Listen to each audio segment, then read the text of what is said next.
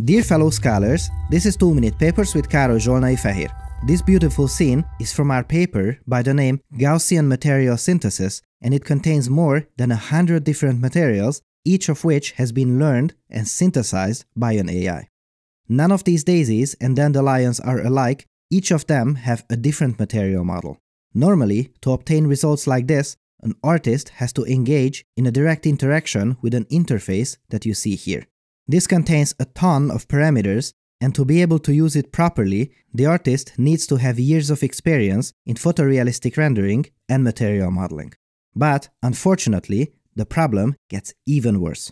Since a proper light simulation program needs to create an image with the new material parameters, this initially results in a noisy image that typically takes 40 to 60 seconds to clear up. We have to wait out this 40 to 60 seconds for every single parameter change that we make. This would take several hours in practical cases. The goal of this project was to speed up workflows like this by teaching an AI the concept of material models such as metals, minerals, and translucent materials.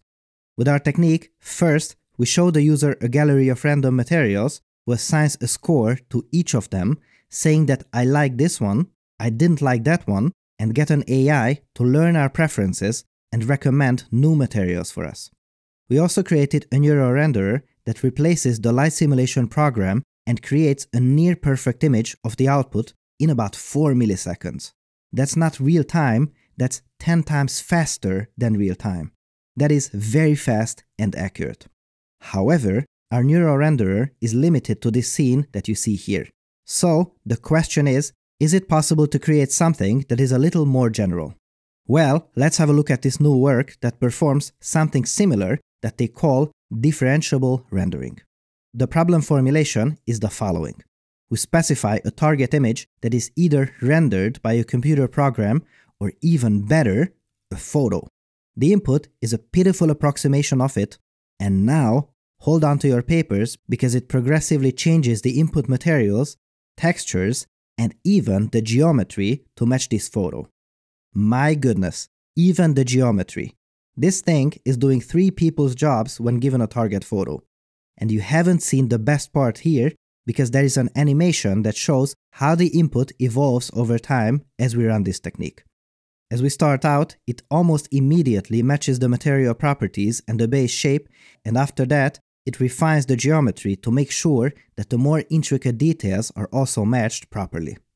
As always, some limitations apply. For instance, area light sources are fine, but it doesn't support point light sources, may show problems in the presence of discontinuities and mirror-like materials.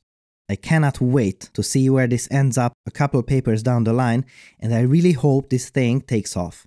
In my opinion, this is one of the most refreshing and exciting ideas in photorealistic rendering research as of late. More differentiable rendering papers, please. I would like to stress that there are also other works on differentiable rendering. This is not the first one. However, if you have a closer look at the paper in the description, you will see that it does better than previous techniques. In this series, I try to make you feel how I feel when I read these papers, and I hope I have managed this time, but you be the judge. Please let me know in the comments.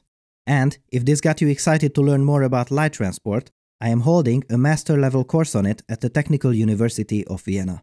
This course used to take place behind closed doors, but I feel that the teachings shouldn't only be available for the 20 to 30 people who can afford a university education, but they should be available for everyone.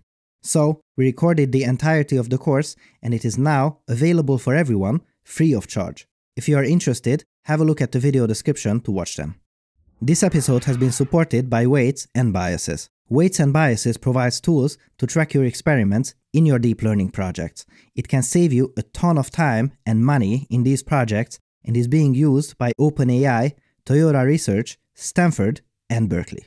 In this tutorial, they show you how to visualize your machine learning models and how to choose the best one with the help of their tools. Make sure to visit them through wandb.com/papers, wandb.com/papers, or just click the link in the video description and you can get a free demo today.